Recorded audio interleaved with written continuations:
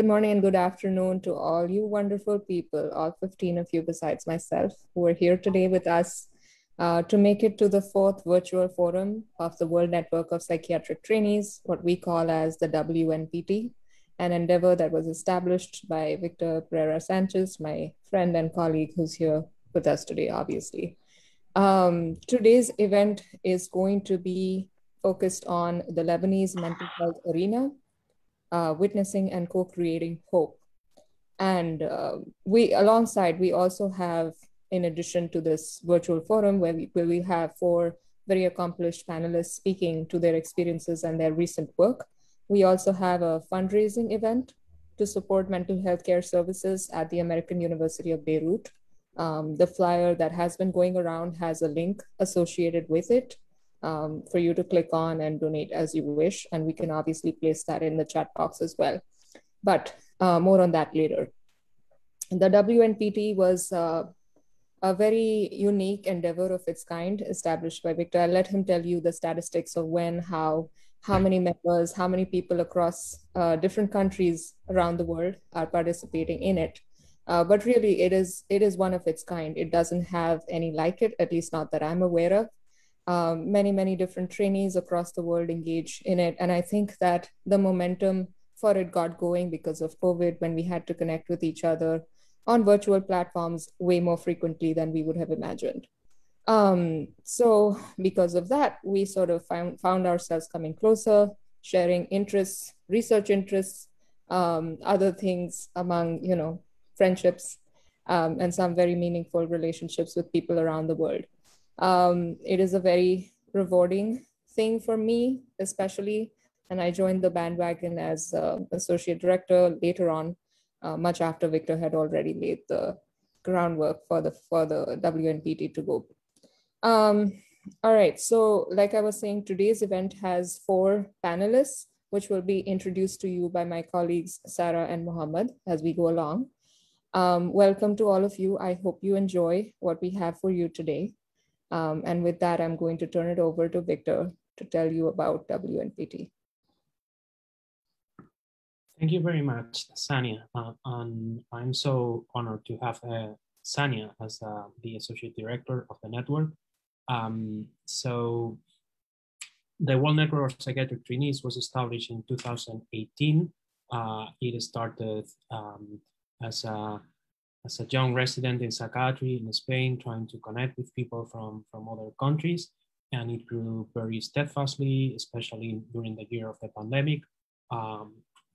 And now counts, well, let me share the screen briefly and show you. During the last forum, we presented our first website of the World Network of Psychiatric Trainees. It's here. I will put it on the chat as well, but it's worldtrainees.org, very simple. And currently we have more than 300 members from all continents, 62 countries, and we have had 3 virtual meetings. This is the 4th. And our members come from all over the world, including Lebanon, although in this map it's difficult to get into it, but we have members in Lebanon and members and Lebanese members that are in the diaspora, especially in the United States. And also most of our members come from low and middle income countries, and we are very proud of that, of being a diverse network, and this made by trainees and made for trainees. And part of our mission is to connect trainees from all over the world, to connect them also with senior psychiatrists, and to promote these regular monthly or every 2-3 months activities called the virtual forum, where we come together, we network, and we learn from from mental health in different countries and different aspects of mental health globally. Our first forum was on systemic racism in the United States. Our second forum was about the mental health in the Horn of Africa. A month ago, we have a forum about psychiatric trainees that are mothers in different parts of the world. Now we are talking about Lebanon, and the next forum that we'll announce. We are still organizing, but will be based on India, and we'll also count on colleagues in India and colleagues from India in other countries. And with that, I don't want to take more time because here the protagonists are the moderators, Sarah Halabi, Mohamad Ali Cheaito, and the speakers. Thank you very much for giving me this time to talk about my passion. And yeah, welcome to Ahmed Hankir, the wounded healer, famous on Twitter for joining us today. Welcome, Ahmed. Thanks for joining. Lovely to have you, Dr. Hankir. So without further ado, I'm going to be introducing two of our lovely panelists. Hi. Hello. Dr. Abi-Rached is currently an associate researcher at Sciences Po, Paris. She was trained as a medical doctor, a philosopher, and a historian of science and medicine. Her most recent book, Asfuri, A History of Madness, Modernity, and War in the Middle East, MIT Press, 2020. That's her most recent book. Her presentation will focus on an overview of the crumbling inpatient psychiatric care, not only in Lebanon, but also in the region. She will be discussing some historical perspectives, and then will share evidence of the present state of inpatient care. She will then suggest a provocative way forward to deal with what she calls the resilience of institutionalization in the Arab world and crumbling inpatient psychiatric care. I've personally read Dr. Abi-Rached's book, and it is brilliant and seminal work. And now I will be introducing Dr. Torbey. Dr. Torbey is a child and adolescent psychiatrist in the Psychiatric Mental Health Program and the Pain Rehabilitation Program at Kennedy Krieger Institute. She is also an assistant professor at Johns Hopkins University of Medicine. Dr. Torbey's professional interests include interdisciplinary care of complex patients, somatic symptom disorders, and pediatric chronic pain. And she will be discussing the impact of mass trauma, war/explosions, very briefly, and will introduce data by her collaborators in Lebanon in regards to the blast, and then introduced her expatriate study, the reasons behind it, and some brief data. Mohamad? All right, so Dr. Maalouf, Dr. Fadi Maalouf will be also joining us today. Dr. Maalouf is an associate professor and the current chairperson of the Department of Psychiatry at the American University of Beirut Medical Center. He is also the director of the Child and Adolescent Psychiatry Program. Dr. Maalouf completed his residency training at the Harvard Medical School and the Boston Veterans Administration Healthcare System, followed by a fellowship in Child and Adolescent Psychiatry at the Harvard Medical School and the Massachusetts General and McLean Hospital. Another panelist joining us today will be Dr. Maya Bizri, and Dr. Bizri is an assistant professor of clinical specialty at the American University of Beirut Medical Center. She also currently serves as the director of the psycho-oncology unit. After completing her residency training at the American University of Beirut, she pursued a fellowship in psychosomatic medicine at the Cleveland Clinic. So, Sarah. Thank you, Mohamad. Thank you so much. Now, I would like to begin our talk today with a small excerpt from the work of beloved Emily Nasrallah and late Emily Nasrallah, a seminal Lebanese author who is one of my personal favorites. I will be reading a chunky paragraph from her book, Awraq Mansiya, which means forgotten papers. And then I will be roughly translating it into English, but I will begin with Arabic because it is right that the script begins in our mother tongue. So, هكذا تساءلت قبل سنتين وأنا أقف في المكان ذاته على عتبة داري المحروقة أمام رسم لفراشة عملاقة خرجت من تفجر زجاج الباب الجانبي. لقد شغلتني الفراشة في حينه عن بؤس المشهد، فالتفألت بها، خصوصا وأن هذه المخلوقة الصغرى بين الكائنات تعني بالنسبة إلي أكثر من الأجنحة الرفرافة والنقلة الرشيقة والانطلاق الحر والغبار الملون. إنها صلة رمزية تصلني بالكون الأرحب وتحمل إلي بشائر الفرح والطمأنينة. تقول أي فرح يمكن أن ينهض في الصدر وأنت تشاهد بيتك بكل ما بنيته من داخله من ثمين معنى ومادة كومة رماد. هذا الكلام سمعته وبلهجة ساخرة، وبرغم ذلك لم يفارقني التفاؤل، واعتبرت الفراشة رسالة لم أفض غلافها حتى الآن. يومها طلبت من النجار قبل أن يباشر بصنع الأبواب والنوافذ والخزائن لقيامة البيت. طلبت منه أن يصنع إطارا لتلك اللوحة الفريدة لتحفظ داخل بيت زجاجي يحميها من التفتفت. وتظل علامة تفاؤل ورمز البشارة.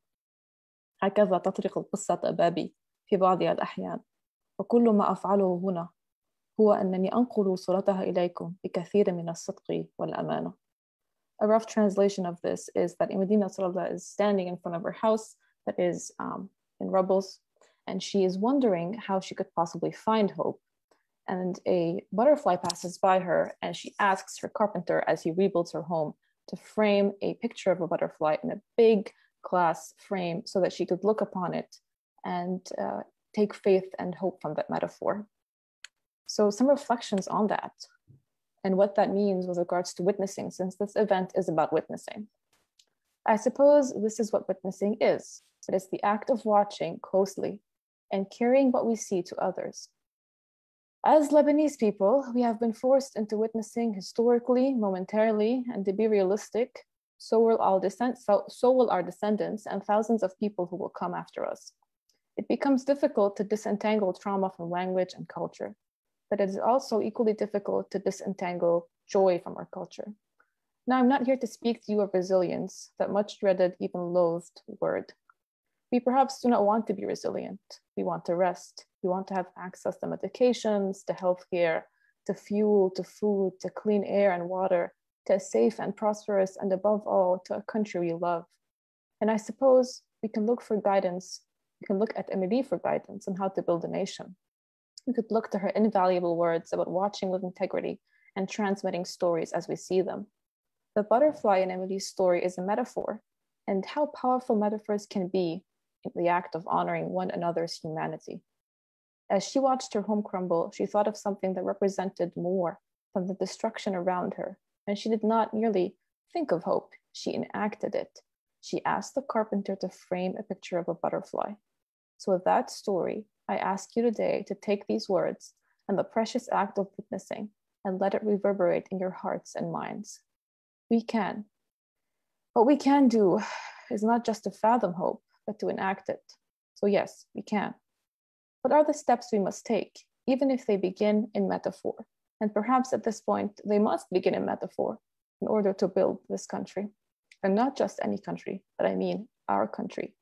So be careful in your witnessing, faithful in your imagination, and sturdy in your hearts. With that, I turn us over to Mohamad. Right. Thank you, Sarah. So we're going to play the Lebanese anthem, national anthem, for a minute before we start hearing from the panelists.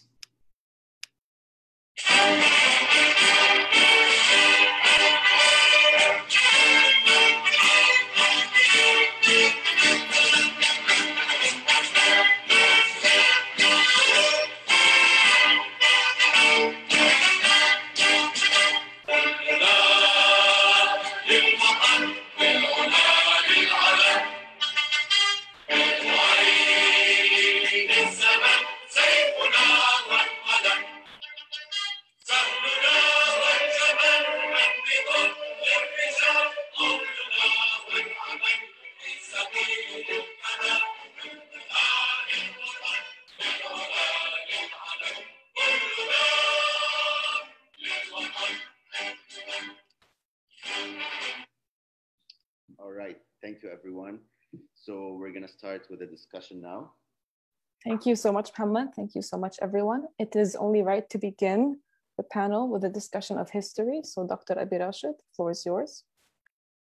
Well, thank you. Thank you very much for the generous introduction and for the invitation. And thank you, Sarah, for reading this inspiring passage from Emily Nasrallah, née Abi-Rached. It could have served as actually the epigraph of my talk. So I'm really thankful that you read it. Let me see if this is going to work. I'm going to share my screen.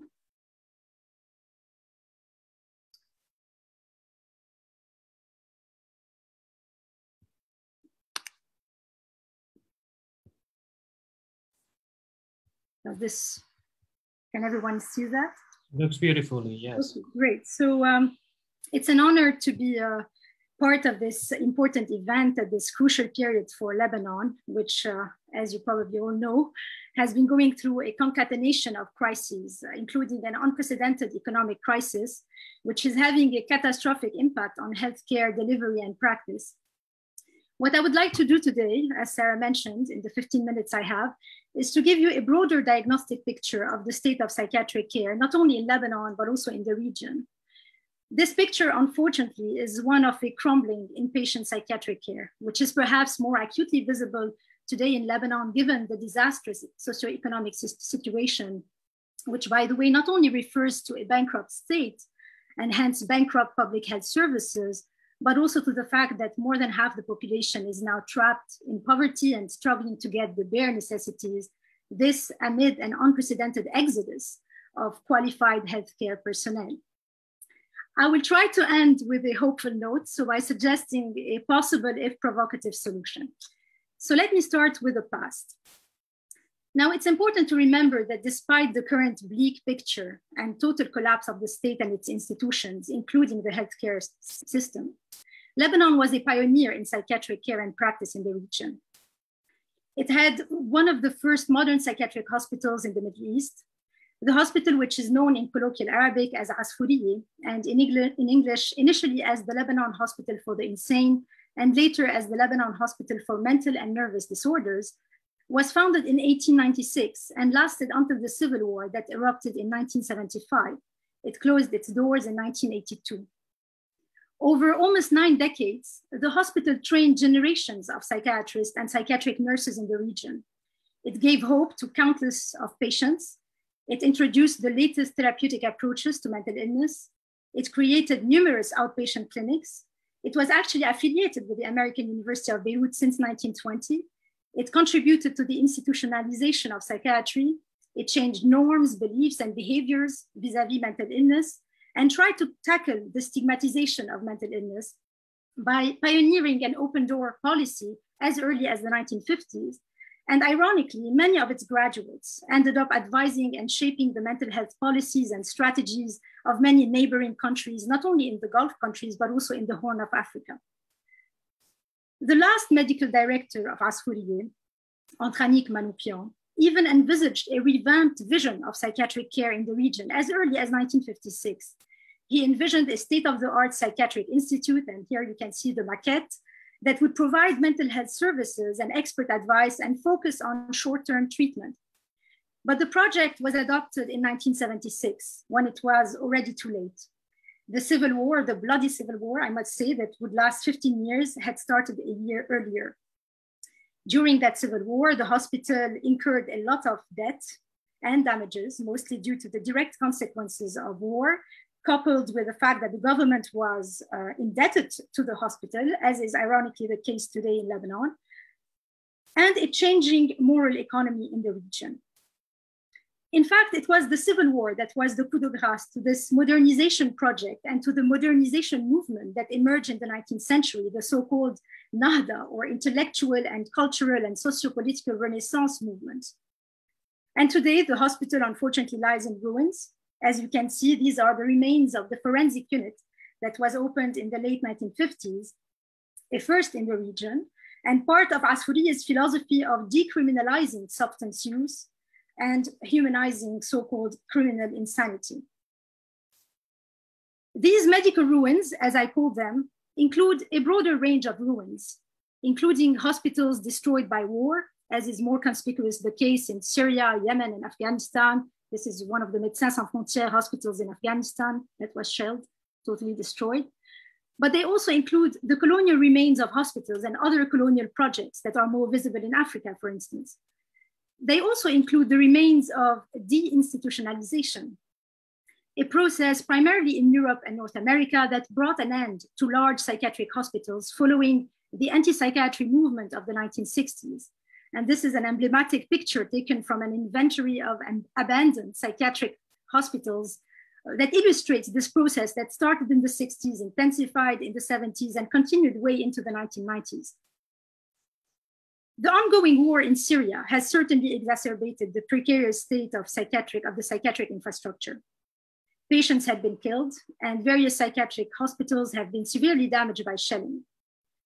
In the Iraqi context, one can tell a similar story of neglect, lack of psychiatric personnel, overcrowded facilities, and decaying infrastructure, all of which are in great part the consequence of now 2 decades of conflict and war displacement, and terror. On a recent pre-pandemic trip to Algeria, I also witnessed firsthand, unfortunately, the same state of decay and neglect at the main psychiatric hospital just outside Algiers, the Blida Psychiatric Hospital, otherwise known as the Blida Joinville Psychiatric Hospital, where the famous Martinique psychiatrist Frantz Fanon taught and worked in the 1950s. And here you can see a dusty portrait of Frantz Fanon at the entrance of the hospital.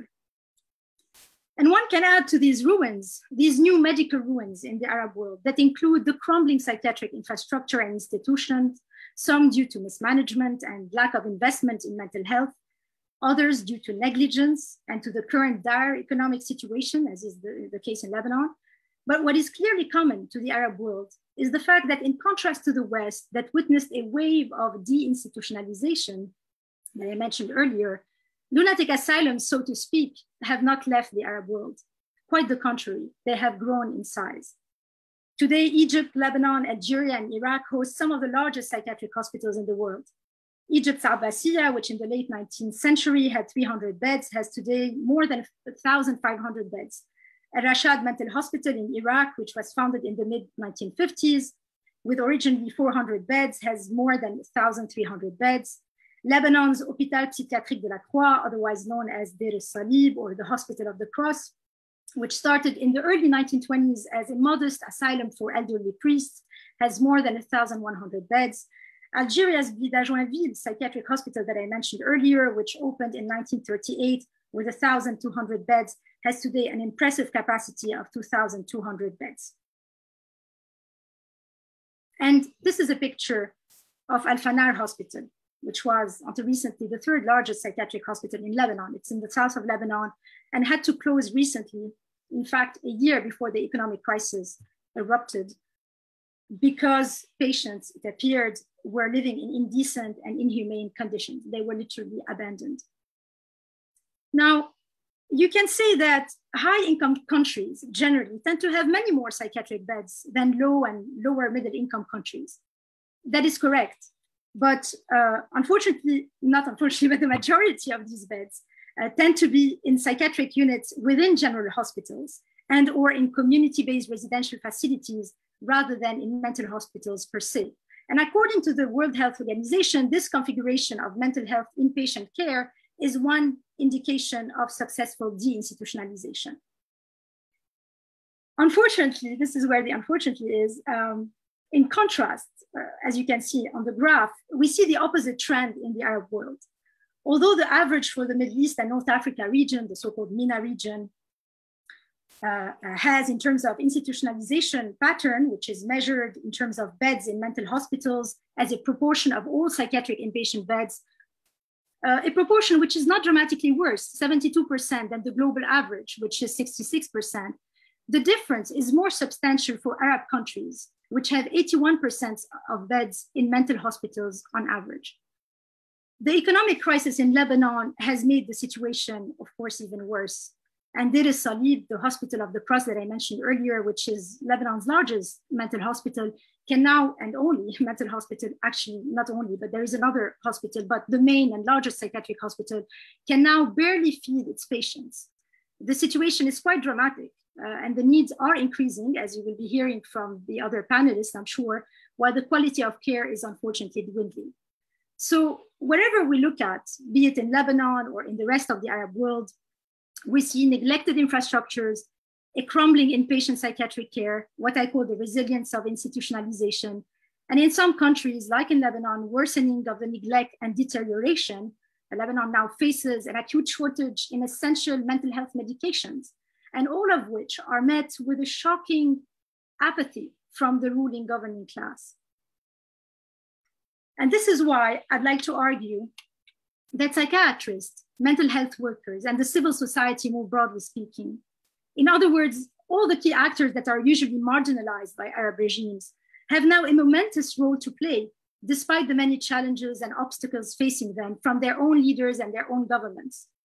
In the absence of reliable institutions, and sometimes their lack altogether, it behooves them, and it behooves us all, to take on the role of the absent welfare state, and indeed the absence of the state, by raising awareness about mental health disparities, stigma, abuse, and human rights violations. It also behooves us all to refuse to be complicit with authoritarian and patriarchal regimes and resist both the security apparatus on the one hand, and on the other hand, families that use mental illness as a pretext to get rid of dissidents, in the case of the former, as what happened in Egypt, for example, during the uprisings, or unwanted relatives, in the case of the latter.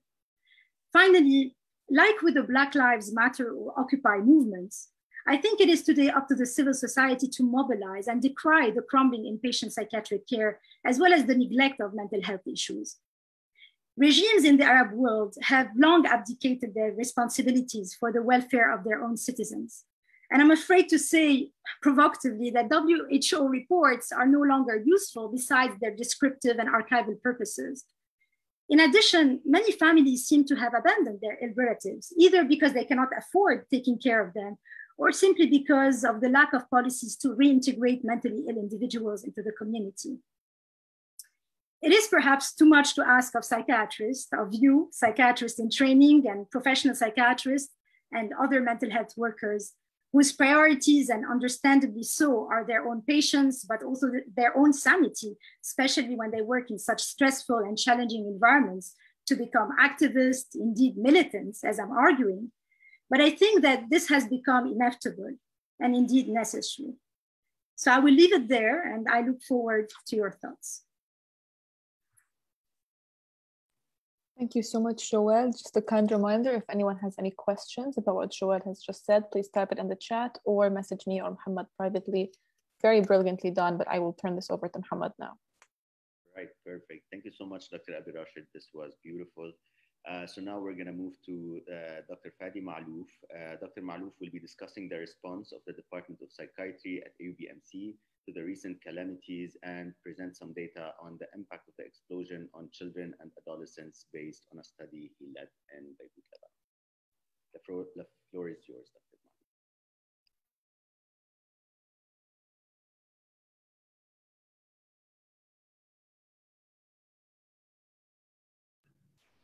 Thank you. I'm trying here to share my screen. Let's see here.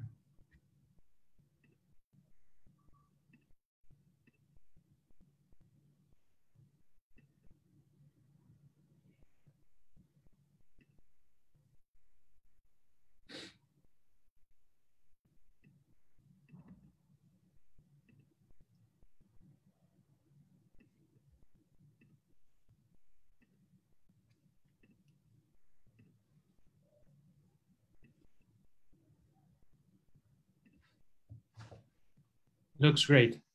Thanks. Thank you. So thank you all for this event. I want to thank Victor and Sanya for chairing this session, and also Sarah and Mohamad for a great introduction. It was very refreshing to also hear some excerpts from Emily Nasrallah's work. Over the next 10-15 minutes, I'll try to share with you as the chair of the Department of Psychiatry, what we've been doing over the last couple of years in terms of response to the multiple calamities that have impacted Lebanon in general, but also some of them have impacted the global population as well.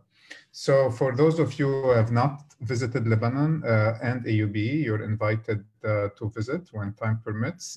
This is a picture of the most beautiful campus in the region. We've been privileged and lucky to be situated in this beautiful campus by the Mediterranean Sea in Beirut.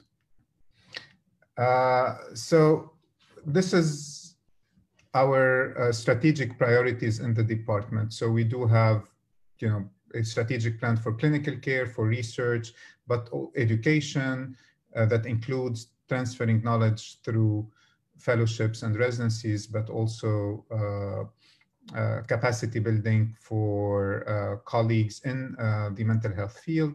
Most importantly, engaging with the community is one of our pillars, and you'll see how we did that and how we've been doing that.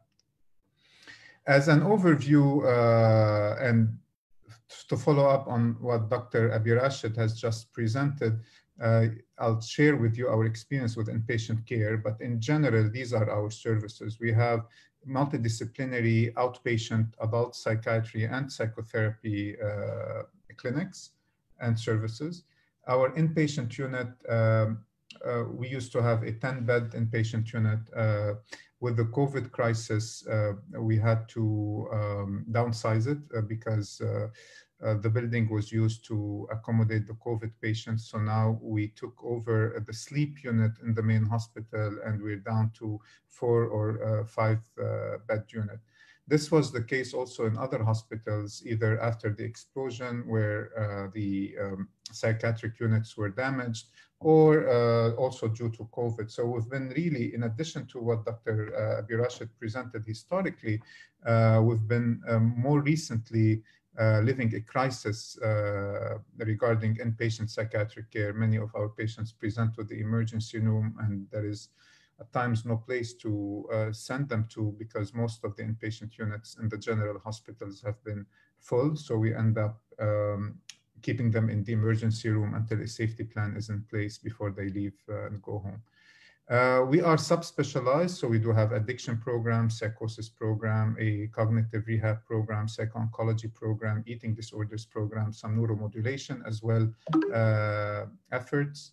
And we have a very strong child and adolescent services that are multidisciplinary in nature, not only just psychotherapy and psychiatry, but also as part of these services, we have the AUBMC Learning Center, where we do offer special education, speech therapy, and psychomotor therapy for kids with disabilities, whether these are developmental or educational in nature.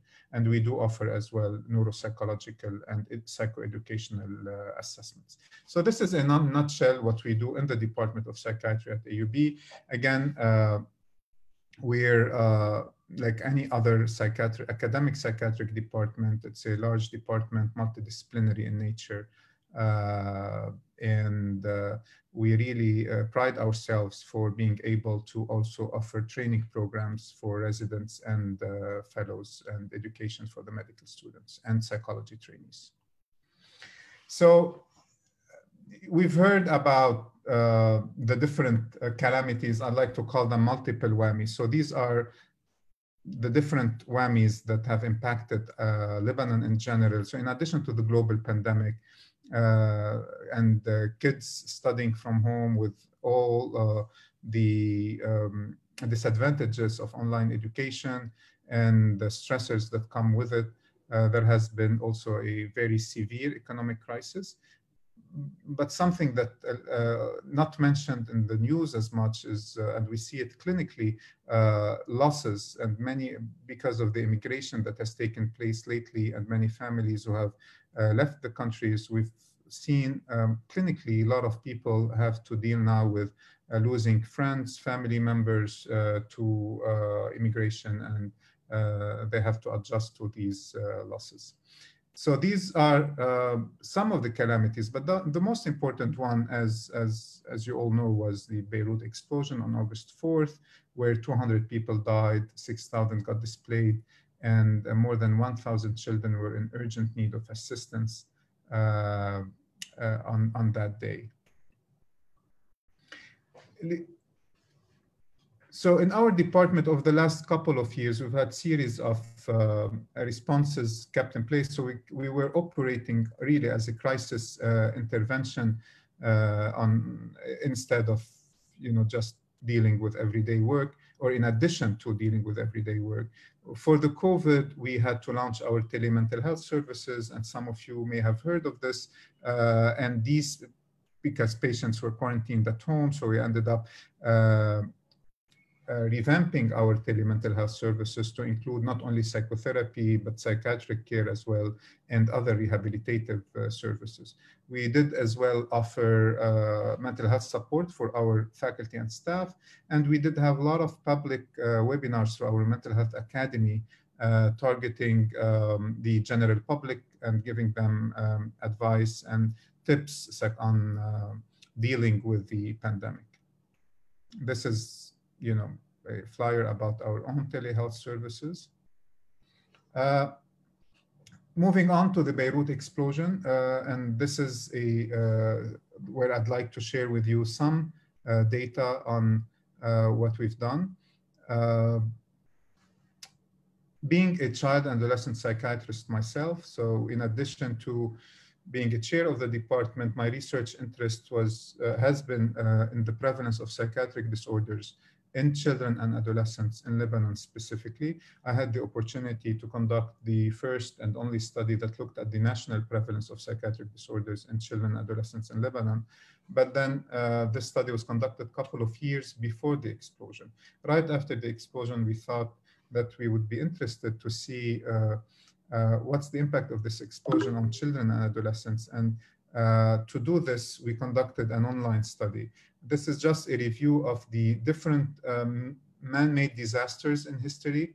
And unfortunately, our August 4th explosion is one of them. It's right there with the most severe and largest man-made explosions and disasters in the world. So what we did a cross-sectional online survey targeting primarily parents of children between the age of 8 and 17. It was an online survey that was shared on social media, but also through WhatsApp messages. We ended up recruiting 802 parents of children and adolescents. This is the flyer that we used, the one on the right. So just for you to take a quick look here, you see that the age group of the parents ranged from 25 to 60. And I'll present to you the prevalence of depression, the prevalence of anxiety, and the prevalence of PTSD per age group. You'll see that in general, the prevalence of depression in this sample, and again, I didn't go here through the details of how we assessed this, but these were assessed through screening questionnaires. So the prevalence here is probable depression versus a diagnostic depressive disorder. But you'll see here that for depression, we had 66% who, 33% who presented with depression in the overall population. What was striking really, and you'll see that in a moment, is the prevalence of anxiety. So 64% of kids and adolescents who were exposed to this blast had a probable anxiety disorder or presented with clinically significant anxiety disorder, more so in the younger age group. So those who were between 8 and 11, 3/4 of them had clinically significant anxiety. For PTSD, interestingly, it's 50-50, so 50%. So anxiety was much more prevalent compared to PTSD in this sample. But definitely 50% is not a negligible number. So 50% of these kids as well had PTSD symptoms. So you don't have to go through this in detail, but this is when we looked at the different correlates of the different conditions and disorders. You'll see that proximity was, and I'll skip through this for the sake of time. I have them in my conclusion. Seeking help. So from this sample, only 16% did seek help, although 75% had anxiety. 16% did seek help from a professional. 21% sought help from a non-professional. And the majority did not seek any kind of help after the explosion.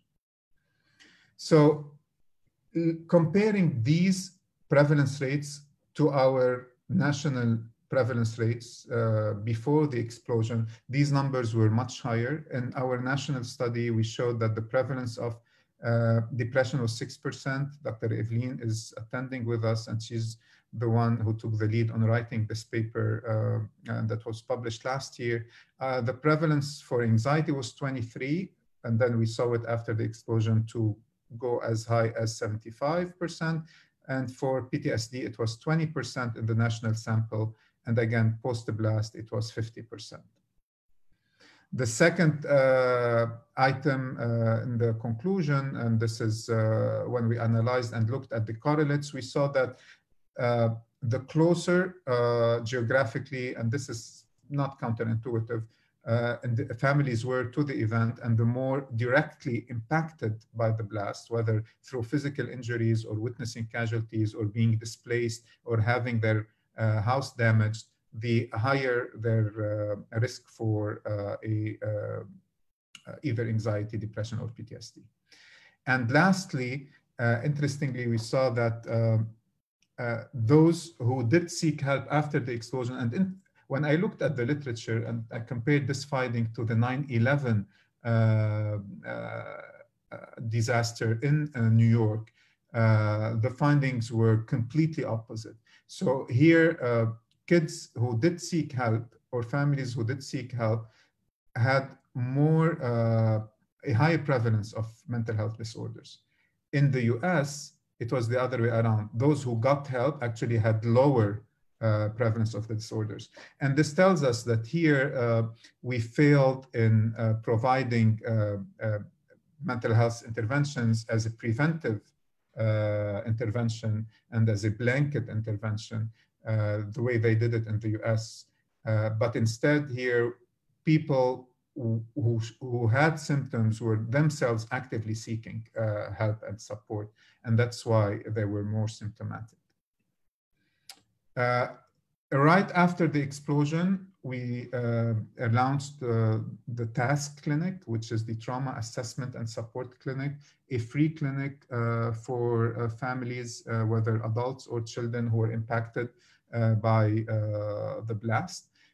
This clinic since developed to become TASI, the Trauma Assessment and Support Initiative, that includes not only clinical services, but also research and awareness and capacity building around trauma services. I'll end with this. My colleagues, Dr. Joseph Ruhouri and Dr. Olivia Shab, talking about the TASK. The Trauma Assessment and Support Clinic was started 2 weeks after the Beirut 4th of August explosion, with a purpose to serve the community using the specialist resources we have in the department and to facilitate access for those who had not been in the psychiatric system prior to this situation. And so far, many of our therapists and psychiatrists and residents have been involved in the treatment and provision of support for this population. We have been seeing many patients with symptoms serious enough to qualify as acute stress disorder, and many others who are struggling emotionally, cognitively, physiologically, materially, medically, existentially, with going back to some kind of normal or even conceiving of some kind of normal after the explosion. We anticipate that many of these cases will require follow-up, and that, in fact, we'll probably see many new cases as the initial shock and numbness of the explosion die down, and people are left to reconcile with incredibly challenging losses and realities.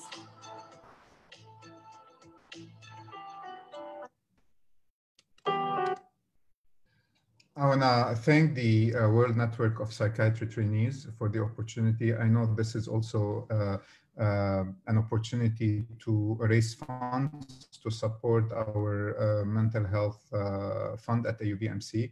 I want to share with you that this fund is used to cover the expenses of the underprivileged, especially those who need either intensive outpatient care or inpatient care at the American University of Beirut. Thank you.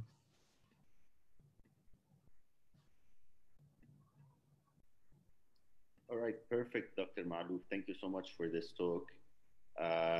So now we're gonna be moving to Dr. Torbey. Sarah is gonna, Dr. Torbey next, or are we having Dr. Bizri? So I was debating between, amongst, we were debating who to have first, but I think Dr. Torbey might be most fit thematically with Dr. Maalouf, seeing her work, and then we would have Dr. Bizri and Misk, as they say, the end is musk. So let's have Dr. Torbey. All right. Okay, perfect. Sure. Well, I'm glad we figured out the power cut. Okay. Sorry, everyone. I had a little bit of a power cut, which I never, ever have. Okay. So I'm going to share my screen. Oh, I'm still disabled. I think it's because I got logged out and then logged back in. Okay, solving this now. Yeah. Sorry. Oh. Here. Make co-host. Okay. Oh, here we go. Okay. Don't mind the mess, everyone. Okay. So here we go. So I'm Souraya Torbey. I'm a child psychiatrist too, but most of the work that I'm going to present today is actually on adults. Okay. So I thought that I would give just a little bit of background about the Middle East and mental health in Lebanon before starting. I'm going to assume no one knows anything about it, so don't take offense to that.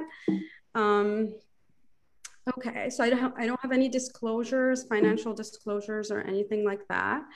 So I'm just going to get started by talking a little bit about a survey that was done in the past and around, I'm referencing Dr. Karam in 2007, and it was done by the WHO. And what it showed is that 17% of people who had responded to that survey actually had met criteria for a DSM disorder. 27% of them had classified as serious and 36% as moderate. And 50% of the respondents had actually been exposed to war-related traumatic events. So as everyone knows, the Middle East is often prone to wars and conflict, and I'll talk about that in a little bit.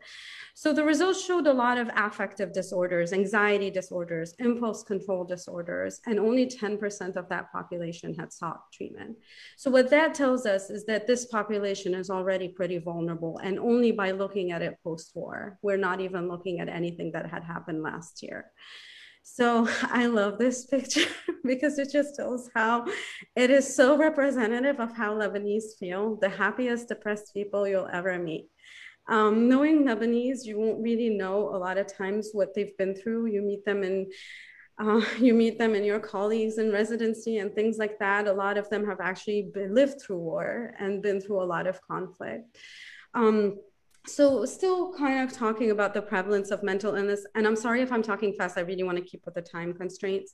So the effect of post-war exposure PTSD, we saw an odds ratio of 10.24, which is pretty high. The proportions of patients with anxiety disorders seeking treatment was around 37%, and we all know stigma in the Middle East, so these are probably people who have overcome that.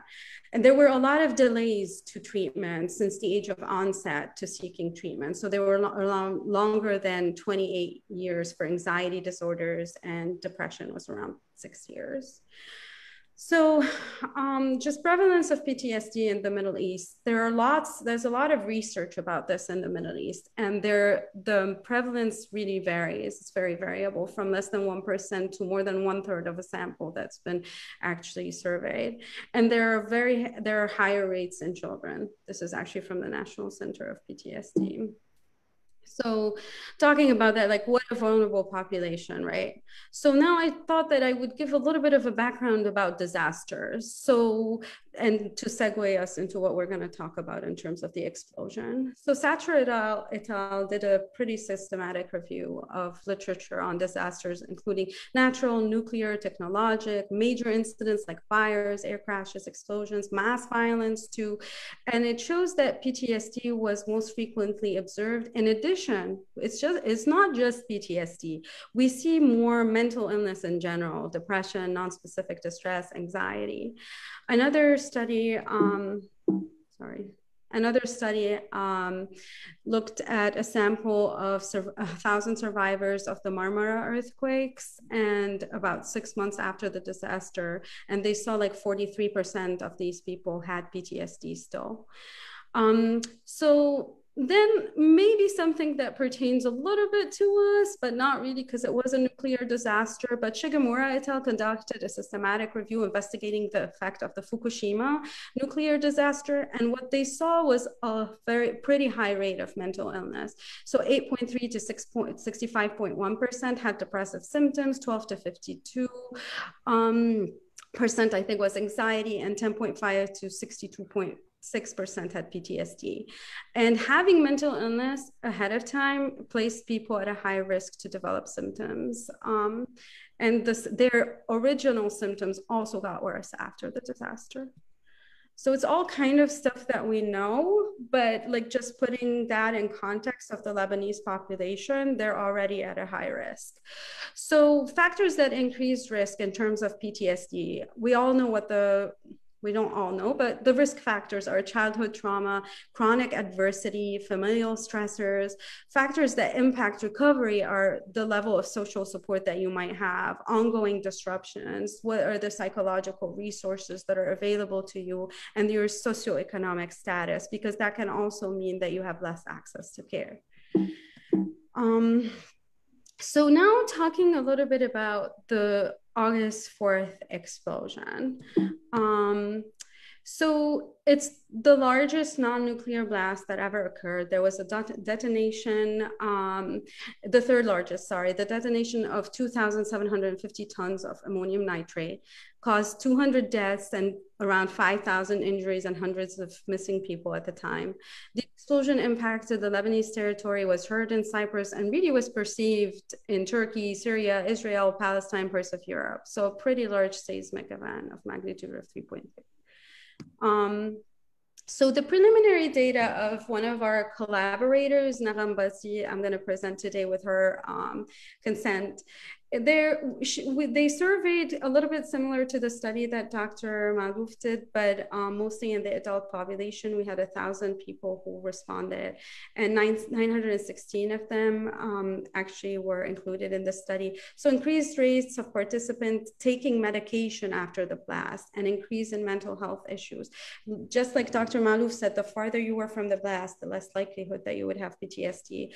Factors that increase the risk of having a high PTSD score were the house damage, being injured personally by the explosion, or having a friend or family member injured or killed, and female gender. This is pretty consistent across all research that female gender does place you at a high risk. So expatriate mental health. So when we got into this, because and a little bit, I'll talk about why we were interested about that, but just giving a background about expatriates.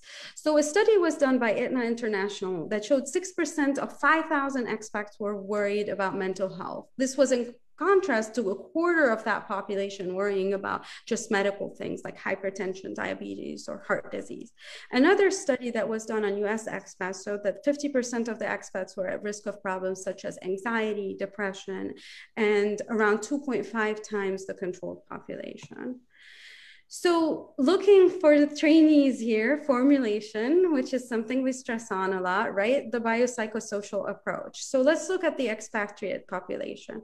What are their risk factors? Biological factors, of course, if their family had already if they had genetic loading for mental illness, things like that. Social factors. What are the social factors in that population? So lack of social support or access to care. A lot of residents or trainees or people like that are here on their own, for example. Unclear socioeconomic status, I put, because they might actually be struggling socioeconomically, right? And on top of that, their family might be struggling economically, and they might have their extra burden of having to support the family. Ongoing adversity in their own lives, maybe they got a divorce, maybe something's going on there, a culture clash, there are increased on stress because of sometimes cultural reasons, or like feeling like they don't fit in. The major economic crisis in Lebanon that was even before that, political unrest, several months of protest, the COVID-19 pandemic. And a lot of these people have family back home. They might not be able to leave or might not be able to support them. So those are extra stressors. The psychological factors, maybe they had pre-existing mental illness. Maybe they have their own history of trauma. I mean, we know that a lot of them have already lived the war, but maybe they have more on top of that. So what are considerations for the Lebanese expatriates after the explosion? So one, financial strain. They were already kind of struggling. The Lebanon, I mean, for people who don't know, there's a very, very big economic crisis right now in Lebanon, which is pretty unprecedented. And so there's a lot of financial strain with the devaluation of the currency. So there's already strain at home. Maybe they're already financially strained here. Loss of home. A lot of people lost their homes in Lebanon, and ongoing mental health symptoms. They might have some mental health symptoms, grief if someone died in the family, or just really grieving the loss of their home. And then the dilemma. Do I go home? Do I put I'm always giving examples about residency and things like that just because it's easier. Do I leave my residency and go home to help my family, to grieve someone who died? How do I come back? Like, it's not something that's going to be solved in a few weeks, right? It's something ongoing. One of our fellows actually lost her home, and that was very, very difficult period for her.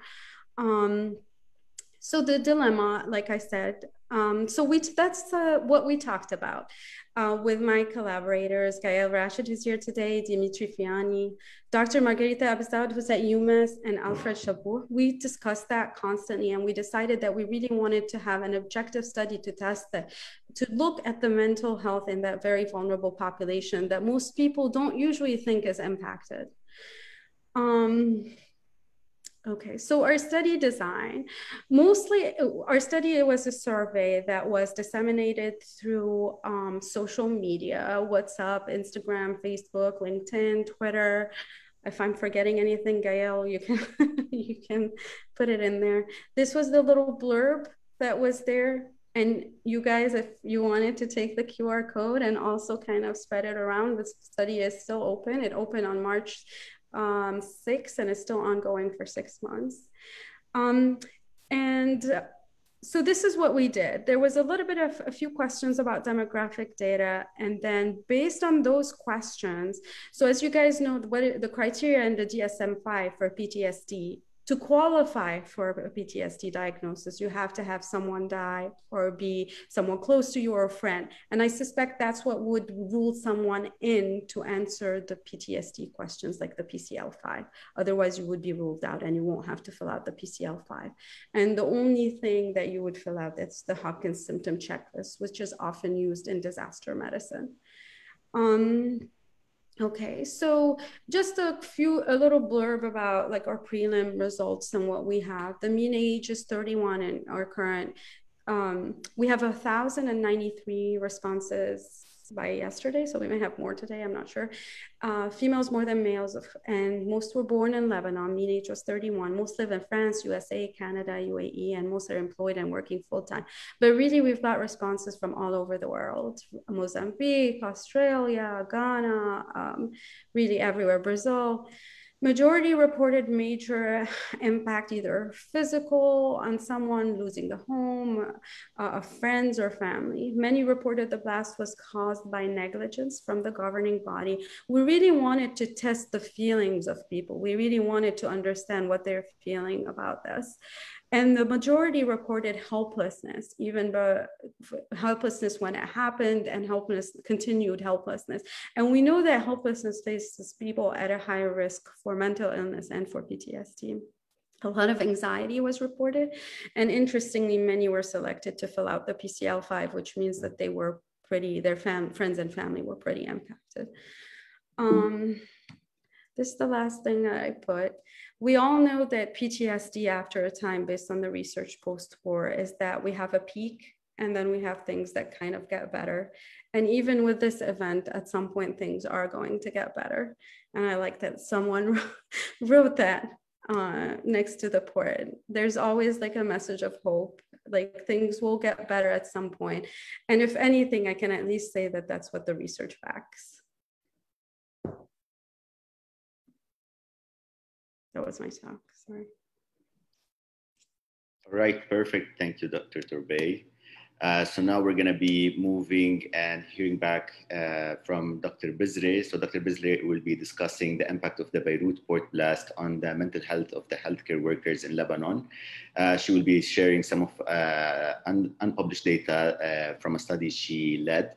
And I personally think that this is a very important topic because while the mental health of healthcare workers is often overlooked, Dr. Bizri has been very keen on assessing this. She previously explored the impact of the COVID-19 pandemic on the mental health of healthcare workers in a very insightful study that I enjoyed reading. So I, for one, am very excited to learn about the findings of this study. So the floor is yours, Dr. Bizri.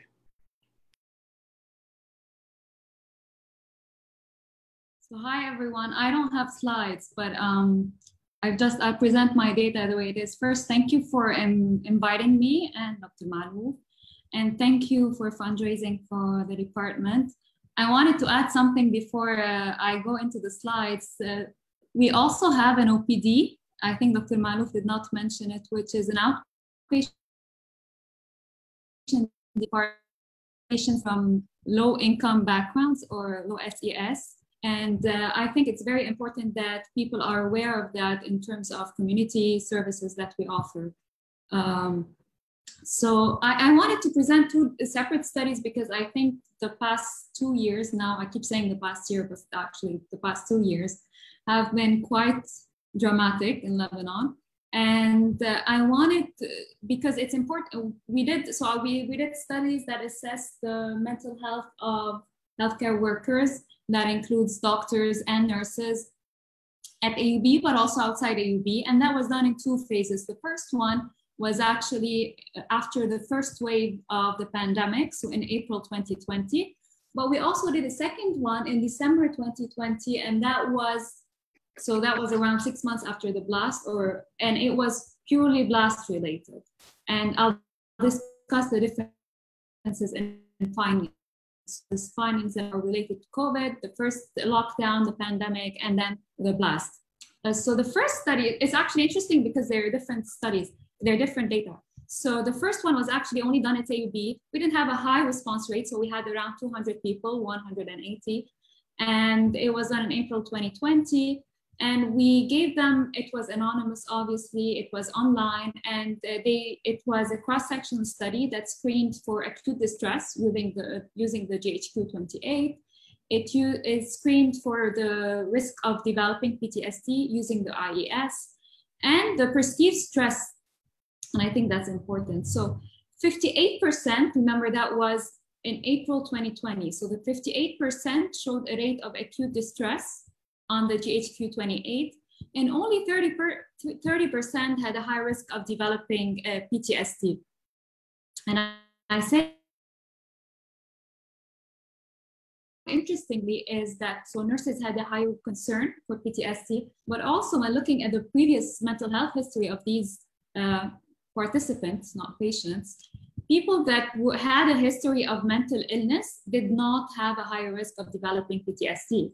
And we hypothesized that maybe these patients, and this was during the first lockdown, and so we hypothesized that maybe these had developed some sort of resilience to stress.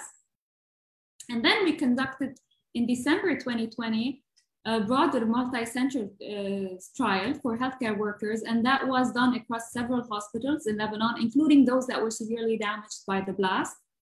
And we used an online questionnaire that evaluated the risk of developing PTSD. So we used the PCL-5 checklist.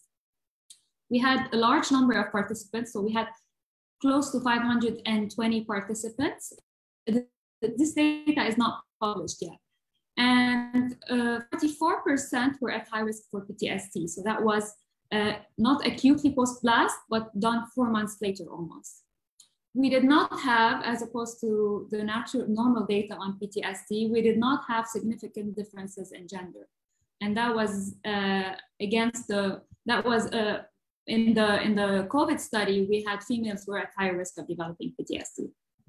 And healthcare workers who got injured by the blast, lost a relative or friend, or tested positive 2 weeks after. So remember, the blast happened mid-COVID, mid-pandemic, and the lockdown measures. So we had a higher peak of COVID 2 weeks post-blast.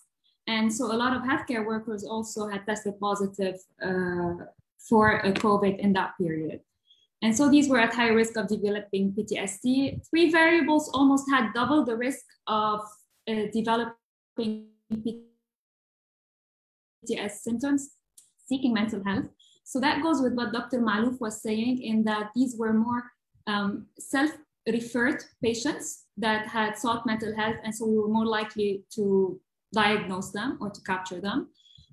Those who had severe home damage, as Dr. Torbey was mentioning, or a personal history of PTSD. So here, those that had a personal history of mental health disorder did have a higher rate of risk of developing PTSD. At last, those who tested positive for COVID-19 during the 2 weeks period that followed the blast had 4 times the risk of developing PTSD. So I want to mention something, and I think Dr. Maalouf touched base on that. So first, 44% of our participants, I said, had a higher risk of PTSD, and we compared it to rescuers post 9/11, as Dr. Maalouf had done with the study. And it was almost similar to the rates of PTSD in those who took care of the 9/11 victims, which was at 42%. It had higher prevalence than the rate of, which goes with our older data, which was at 30% in the COVID. So it has a higher prevalence of PTSD than healthcare workers that take care of patients during pandemics. So what happens during disasters is a higher rate compared to pandemics in healthcare workers.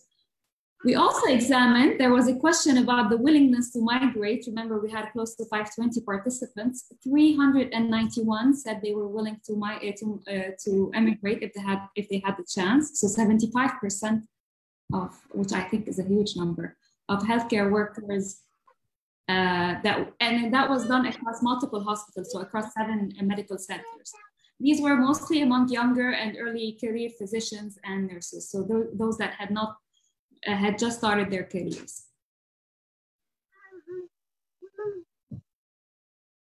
I don't have a long presentation, but I think this is interesting when I say there's 75% that are willing to migrate. And that was not an acute emotional reaction, because that was 4 months, 5 months after the blast. And so I think I'll move on from here to a problem that we've been facing. So as Dr. Cheaito had mentioned, we have the psycho-oncology program at AUB. And one of the problems we have been facing is that specialized nurses have been leaving. So we've had shortages, we've had to readjust, and it's really, it's a bummer actually, because so as a reminder, the most conservative numbers are that 20% of patients with cancer need specialized psychosocial services. You guys know this probably.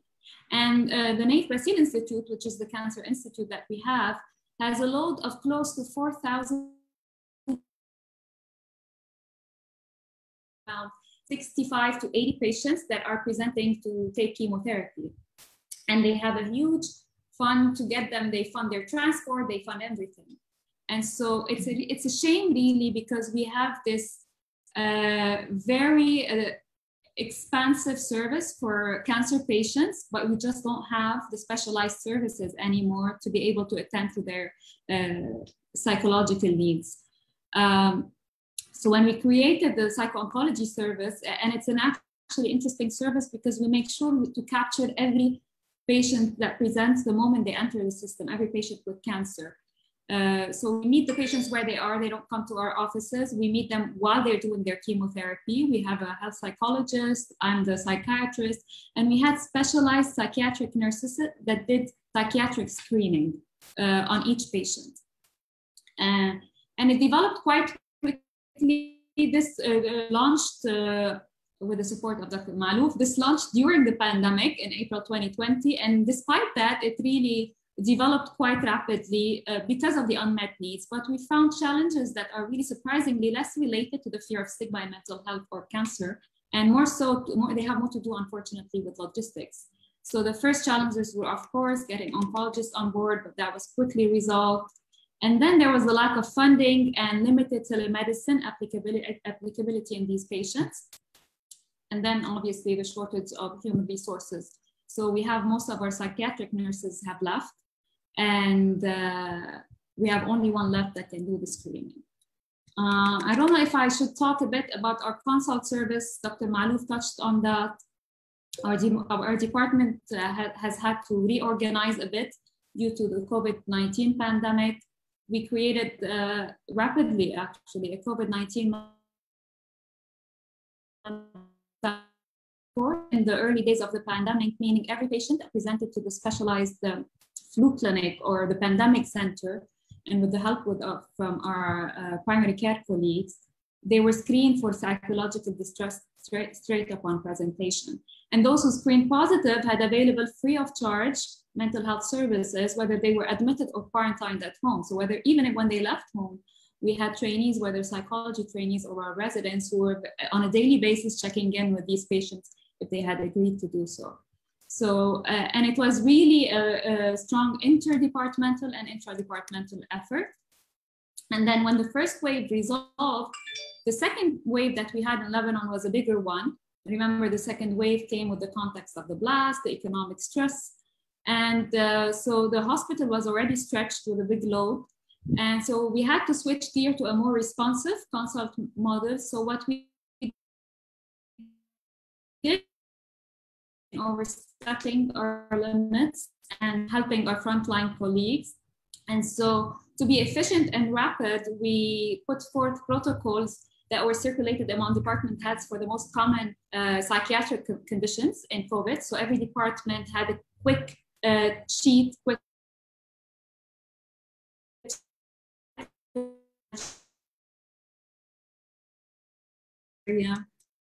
Also, as Dr. Maalouf mentioned, we also used our virtual consultation. So my connection is not very stable.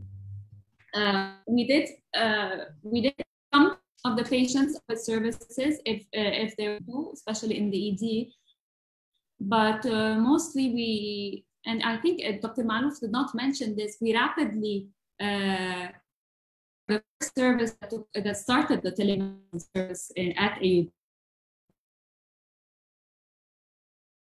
consultations to minimize unnecessary exposure.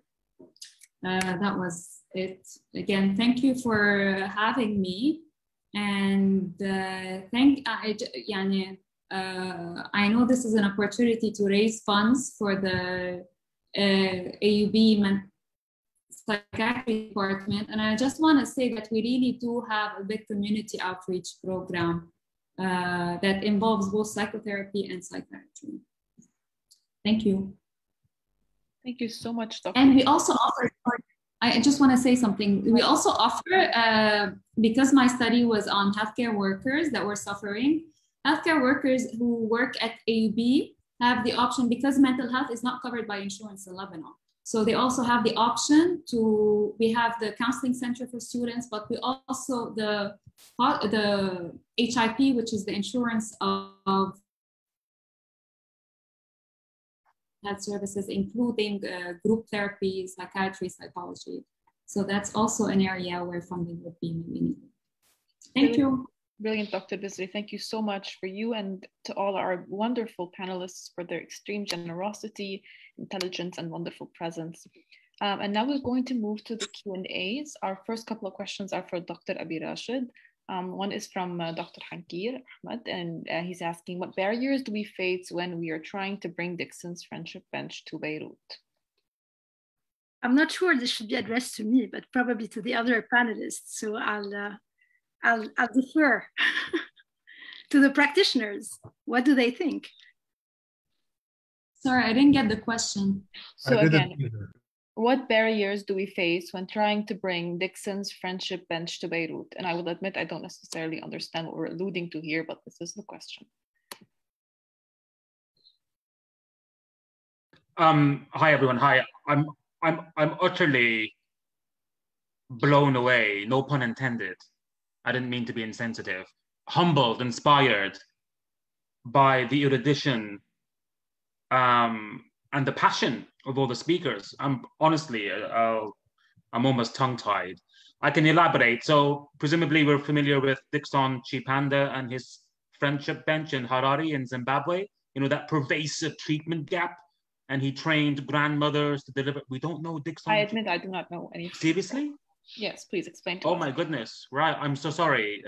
Forgive me, I thought we were familiar with it. So, you know, there are like 14 psychiatrists for a population of 16 million in Zimbabwe. So what Dixon Chipanda did was he trained grandmothers to deliver low intensity psychological therapy to people experiencing common mental disorders. And they published their findings in JAMA. It was a randomized controlled trial, and grandmothers were better than doctors at treating depression. Yeah, this is, thank you, Dr. Hankir. This is maybe a little similar to what Vikram Patel did in India with the task shifting. And this was also adopted by WHO through their program. The Ministry of Health did have a strategy that I think most of it has been implemented, and part of the strategy was to train non-mental health specialists to deliver specific mental health interventions, including IPT, which is interpersonal psychotherapy. But these were primarily either primary care physicians or nurses. So they did have some health background. These are being delivered, these interventions are being delivered in some community-based mental health centers through the Ministry of Health in Lebanon. What about TATAs? I'm not aware that TATA stands for grandmas in Lebanon. So I'm not aware that TATAs are being used in Lebanon to deliver mental health interventions, but definitely TATA's love can go a long way to give support. So we have an opportunity here, if I'm not mistaken, Dr. Maalouf. Yeah. Probably they're doing it in any case. Without them, probably the situation would have been worse. So let's get some funding, because I think Professor Cheaito, because he collaborated with Melanie Abbas, Prof. Abbas at the IOPPN here at Maudsley, and they got 1 million from Grand Challenges in Canada. So if it's happening already, then we might as well get some funding for it. It's just my humble opinion, which I'm vocalizing. Thank you. Okay. I can see that your humble opinion is also quite humorous and touching. I saw smiles cracking all over the Zoom screen, so we all love it. I was hoping that my humor might be communicable, so that's good. We're going to have another question for Dr. Abi-Rached from Sheikh Shuaib. He says, great informative presentation, Dr. Abi-Rached. I want to ask, what were the specific mental health challenges you faced in the face of conflict? Yes, good question. And I wasn't sure what conflict, because we have many conflicts in Lebanon he was referring to, but I can say that in the book I wrote that you mentioned, Sarah, so as Fadi, I look at the impact of civil war and conflict and immigration, actually. So on the emergence of psychiatric disorders that the panelists have touched on. And by the way, so Mrs. Torbey, or Dr. Torbey, sorry, spoke of mental health, of the mental health of expats. Well, interestingly, as early as in the 20th century, insanity, as it was called, caused by immigration, was a major diagnostic preoccupation back then, a major psychiatric diagnosis at Asfuri. And I also look at the impact of war on healthcare infrastructure. And by that, I mean not only the physical infrastructure, but the symbolic infrastructure. And what we see happening in the civil war, at least in Lebanon in the mid-1970s, is a new kind of violence that manifests itself in hospitals, in outpatient clinics. So in usually what so far has been sacred and neutral places. And I asked the questions, so what is the impact of modern warfare, not only on the emergence of PTSD and the traumatic discourse, more broadly speaking, but also on this mutation that happens, this metamorphosis. We move from a notion of a hospital as a sacred, as a neutral space, to a site of violence, of death and misery, instead of hope and cure. So this would be my answer about the impact of conflict. Thank you, Dr. Abi-Rached. That was a beautifully put answer. I see that we have 5 minutes left, so I will be swift. Again, with Dr. Hankir, who was asking how the Psychiatry Institute and Psychology and Neuroscience Institute at King's College could help. And I see there was an interesting exchange in the chat, but I'm putting it out there just to reiterate. And one question from Dr. Gaffaz, who asks us all, great speakers and questions to my Lebanese colleagues. I'm Rwanda from Libya. Does your government support the departments of psychiatry just as equally as all other medical specialties? And that will be our last question for today. Does the government support psychiatry? That is the question. As much as other medical specialties. So we don't have, Dr. Maalouf, do you want to answer that? We don't have really much. Go ahead, Maya. I think we don't have a lot of psychiatric beds, but they don't cover mostly, even if we did, they don't cover hospital admissions. We don't, not as a government and not as Mahek Dr. Maalouf, and not as private insurances either. I think that's the big setback that we have in terms of providing mental health services in Lebanon. Yeah, this is a big problem. So here, psychiatric services are not in private hospitals. I mean, there are a couple of governmental hospitals, but these do not have psychiatric facilities, psychiatric units. So psychiatric care is typically provided within general hospitals. And within general hospitals, this care is not covered by the government, and it's neither covered by private insurance carriers, which is a major problem. So people end up paying out of pocket. That's why, you know, fundraising efforts like this one and others are very important to support the care of those who can't afford it.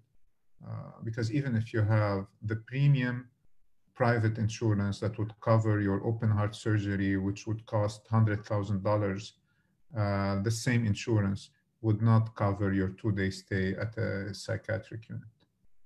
I would also add that sometimes patients that come in, let's say with a severe suicide attempt, end up in the ICU, and then they have to be transferred to psychiatry 2 weeks after that.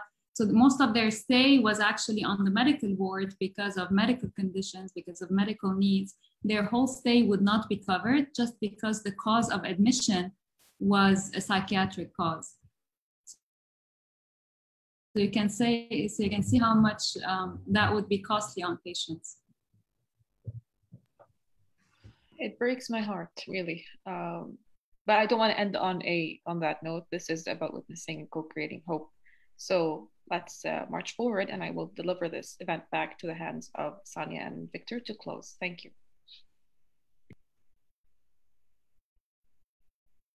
Thank you very much to all the speakers for joining from Paris, from Baltimore, from Beirut in this Sunday at different times. Thank you very much to Sarah and to Mohamad for organizing this, moderating this. Actually, this was I think the idea to organize this is very, I think it came first maybe a month ago or a month and a half ago. And we were talking, Sarah and I, and she immediately clicked in and start working and organize this in a record time. I want to thank all the people who joined us live. So between Zoom and on Facebook, we have around 30 live participants, and we will have and also reading from the past to all those who will be or who are now watching in the future this recording on YouTube, and it's a pleasure for us at the World Network of Psychiatric Trainees to really expand genuine global mental health perspectives, and we want to share these stories and to listen to the people who are working in those areas, because global mental health is just not a beautiful set of words to get funds or to show people that you are doing a great job. Global mental health is actually listening to the stories and supporting the people who are there.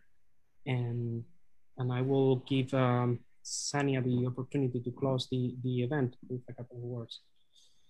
Thank you, Victor. And thank you, everybody, all of you who have taken the time to be here today. You could have been doing anything with your time, Sunday morning, Sunday afternoon, but you chose to be here. So thank you. I appreciate it, as I'm sure Victor and Sarah and Mohamad do too. Great job, you guys, being the moderators of the forum. I'm glad it went by smoothly and we kept to the time and everything. I'm just so happy that this has gone well. It's the 4th forum at its close. This has been a place truly where creativity has been on display, opinions have been shared, and perspectives have been exchanged. So thank you very much and have a wonderful rest of your day. Yeah.